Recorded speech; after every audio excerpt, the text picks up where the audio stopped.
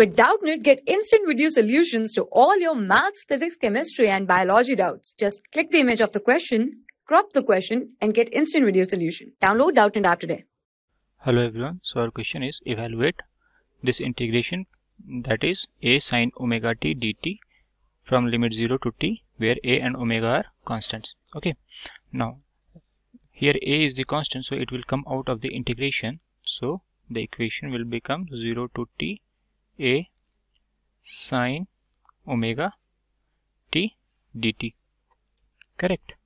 Now here omega is the constant, so when we integrate it, it will come in the denominator, and the integration of the sign is minus cos. Correct. So it will be minus a cos of omega t divided by omega. Correct. And the limit will be from 0 to t. Correct. From here, when we put the values, what we will get is minus a cos omega t upon omega minus of minus a upon omega into cos omega into 0. Correct. Now cos 0 is 1. Correct. So this value becomes 1.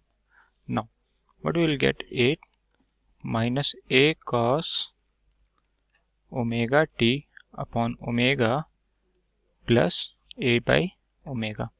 From here take a by omega as a common, so a by omega into 1 minus cos omega t. Correct. So the value for the integration comes out to be this. So integral 0 to t a sin omega t dt will be equals to this much.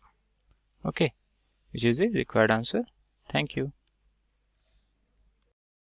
For class 6 to 12, IIT JEE and NEET level. Trusted by more than 5 crore students. Download Doubtnut app today.